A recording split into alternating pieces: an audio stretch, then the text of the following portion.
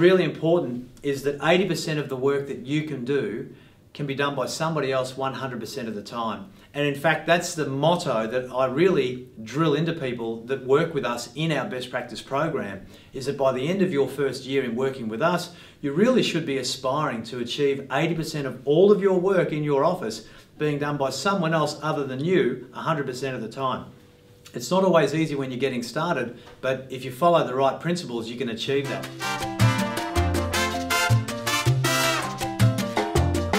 Step one, I do it. Step one, I do it and you're with me. You're my employee. So I do it and you're with me. Step three, you do it and I'm with you. Step four is you just do it. You're ready now. You can now just do it. But here's the big mistake. There's one more step, step five. You now do it and you take somebody with you. The fish stinks from the head down, as Ed would say. So understand that.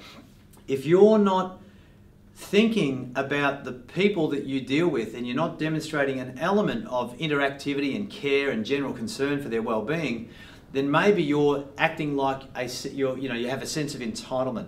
If your position title is the real reason that people should work for you, you're not going to get very far.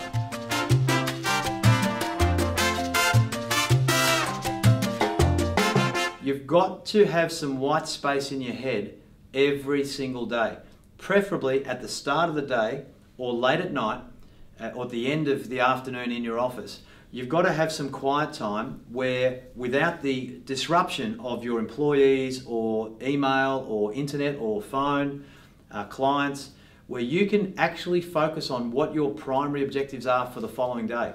Now, if you do it early in the morning, that's a really good time. Getting in 20 minutes, 30 minutes early before your team get to the office. Having some quiet time, maybe a coffee shop right near your office before you get started.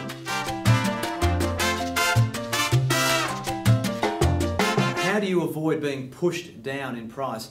You've got to remember what you believe in. You know, one of my mentors, Les Brown, once said to me, if you're passionate and you believe in what you do, you'll do it so well that people will pay you for what you offer. So when you lose that passion, when you lose a connection with your core reason for being in business, that's when you start to get into price wars. When you know your value proposition and you're proud of it, you will use a different language with your customer.